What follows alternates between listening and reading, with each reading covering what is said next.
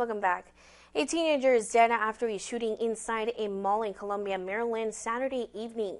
According to Howard County Police, just after 6 p.m., an altercation broke out at the mall's food court following at least one gunshot.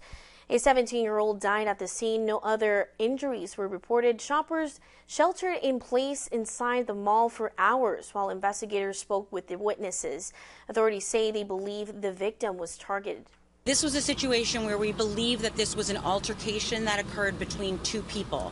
This was not something that our investigators believe was a random incident or an accident. This is something that they believe was intentional.